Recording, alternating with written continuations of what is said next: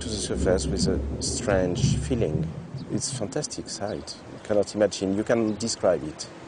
You have to dive to have this so strange feeling.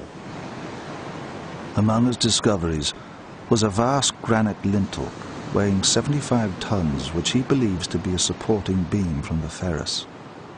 You can see even in this castle, they used some very strong stones like the red granite from Aswan.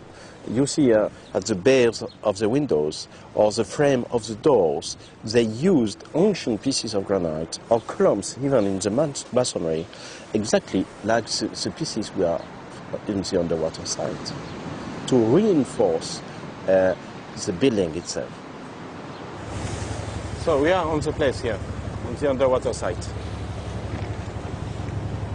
This is a slip from where we jump into the water.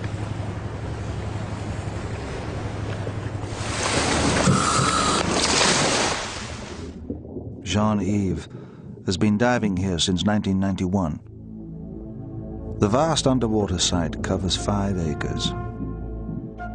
His team continues to log the size and weight of every block. Deciphering the thousands of artifacts is a monumental task.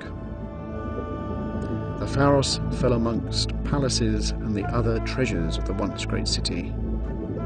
So Jean-Yves and his team have a painstaking task of deduction. Using inflatable parachutes, they lift the huge obelisks and statues weighing many tons.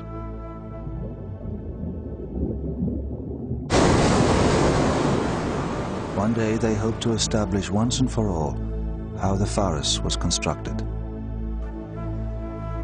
The world's tallest lighthouse was brought down by an earthquake.